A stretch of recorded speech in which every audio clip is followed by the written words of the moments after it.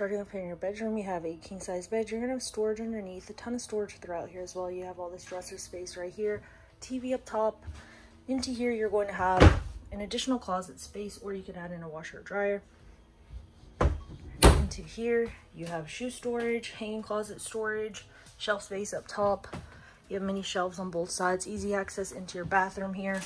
I really like the lighting that you have in here. Nice bright lights for you, huge mirror. You have the sink down below, nice big shower as well with linen storage right here behind your toilet.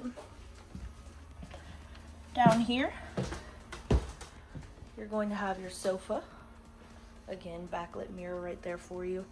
Storage overhead, couple of reclining seats here. You have the wireless charging right there.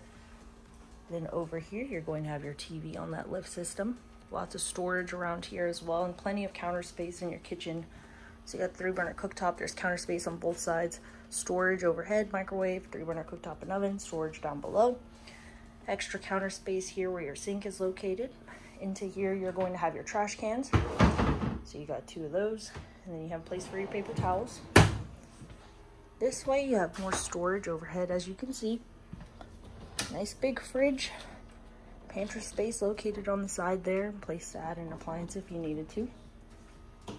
You have this ottoman or bench, as well as a workspace or dining section. So you have a couple of options for you there. You can see you can position this however you need to. Nice big windows here. And then back here, you're going to have your party deck area. So you have storage access right here if this is closed up. Then you have this nice big patio here. And then right here, you got the mini fridge, another sink, TV, and more storage up top. You got some speakers back here as well, and it already comes with a backup camera.